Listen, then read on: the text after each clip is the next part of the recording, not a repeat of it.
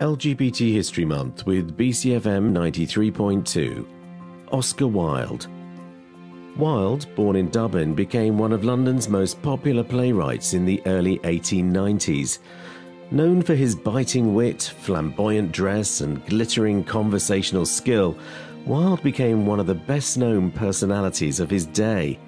In 1895, against the advice of his friends, Wilde had the Marquess of Queensberry, the father of his lover, Lord Alfred Douglas, prosecuted for criminal libel after he had publicly referred to Wilde as a sodomite.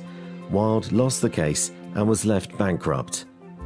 On the 25th of May, 1895, Wilde was convicted of gross indecency and sentenced to 2 years' hard labour. He was incarcerated from the 25th of May, 1895 until the 18th of May, 1897. On his release, he sailed that night to France, never to return to the UK. In 2017, Wilde was among an estimated 50,000 men who were pardoned for homosexual acts by the Alan Turing Law. LGBT History Month on BCfm 93.2.